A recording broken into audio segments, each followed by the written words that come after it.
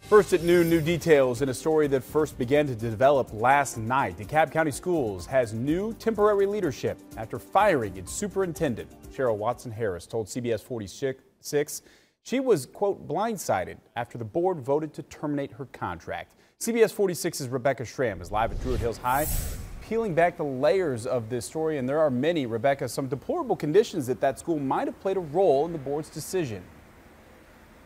Yeah, and Rob, you know, there's been quite a bit of turmoil since that video that students here made went public. Parents all across the district have been chiming in on social media with opinions about the firing of the superintendent. I spoke with one parent who's been quite vocal. He happens to have a platform that allows him to be. The school district has been a mess throughout the years. Dan Wisenhunt is the editor and publisher of Decatorish.com. He wrote an opinion piece hours after the DeKalb County School Board abruptly fired Superintendent Dr. Cheryl Watson-Harris. I'm not surprised she got fired because I could see this coming a long time ago because they have not been getting along.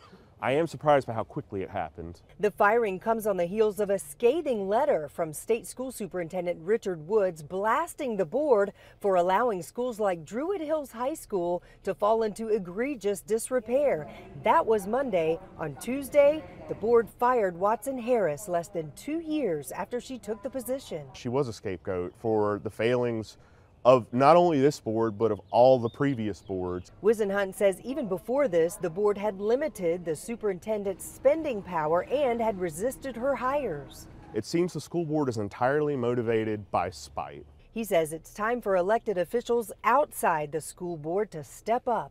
I think we need to revisit the structure of the board. I think having the board structured the way it is, where each board member is worried about protecting their own turf and not worried about serving the district as a whole, creates these conflicts. They're about to go look for another superintendent, but seriously, who wants this job?